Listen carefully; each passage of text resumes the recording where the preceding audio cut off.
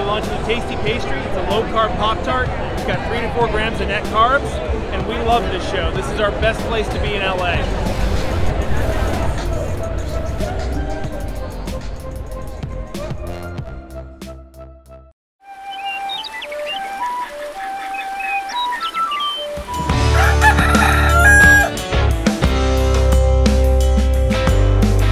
Welcome back to Legendary Foods Muscle in the Morning. I'm Dave Palumbo, and today is Monday, April 25th, 2022. And let's find out what's going on in the world of bodybuilding and fitness.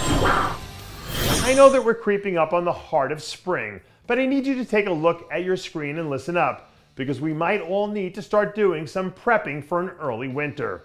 After months of essentially going radio silent, all of a sudden we're starting to see a flurry of content coming from your reigning and defending 2-time Mr. Olympia champ, Big Ramy. And in case you haven't noticed, the champ is in full go mode right now.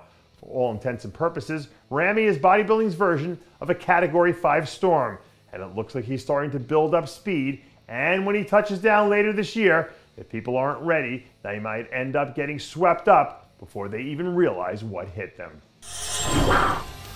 What happens when the unstoppable force meets the immovable object? That's one of those old philosophical questions that I don't think I've ever heard anyone give a clear answer for. So I'm going to rephrase it like this.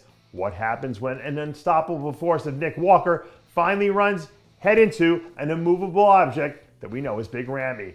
Because in a lot of people's circles, that's the million-dollar question that people are asking now.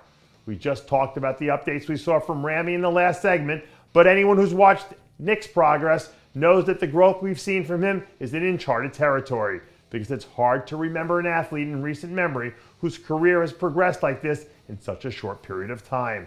And that means for right now, Nick is the unstoppable force, and before this year is done, we'll find out what happens when he collides head first with the open division's most immovable object. Do you remember when you were a kid, when someone would tease you and eventually you'd end up saying something stupid like, "It takes one to know one"? Well, even if for some weird reason you don't, because you were never teased as a kid, well, it honestly doesn't matter. That was just my way of keeping your attention while we show you these ridiculous photos that Ronald Gordon's camp has been floating out there.